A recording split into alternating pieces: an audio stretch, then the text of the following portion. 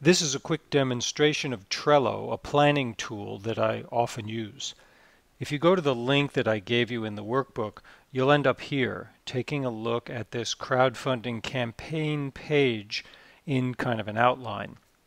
You can't do much with it right now. You can just look at it because you aren't signed in. But if you sign up by going up to the link on the upper right or click on this sign up for free, you can do a lot more. So now I'm going to log in. I'll be right back. Okay, I've logged in to my free Trello account and I'm looking at the same page. You can create a page just like this with lists and these little cards that are in the list. Now the fun part about these cards is if you grab onto them, you can move them around. Just like this.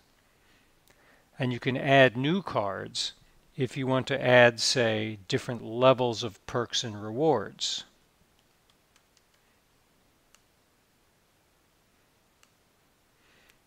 And all of them can be moved within the lists or across the way into other lists. You can even add more lists. Like if I wanted to start one here about my video, and I would put elements of things that I might be putting into that video.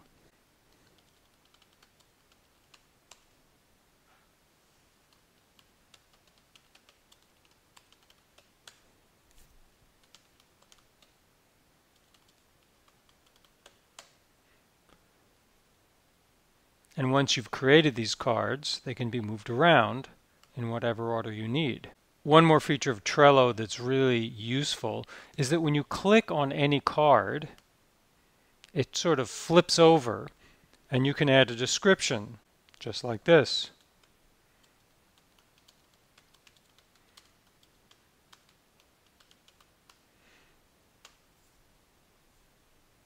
So here in my example in the $10 reward level, I can say that will be a t-shirt. And you see lots of other things you can add here too, like labels, checklists, a due date for this. So it's really a pretty robust organizational tool. Clicking on the X puts it back in the stack. It's also possible to share these with other people who are signed into Trello.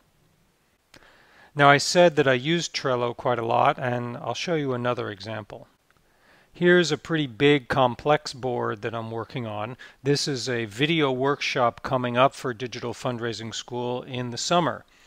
So I've listed all my elements here, and I can move things around just as I showed you before. Here I have my workshop elements.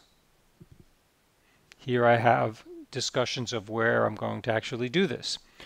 So you can see that Trello is a really flexible tool that you can use to share ideas with other people or just play around with what are virtual index cards, but they're pretty portable because they show up on your laptop, your iPhone, or your iPad.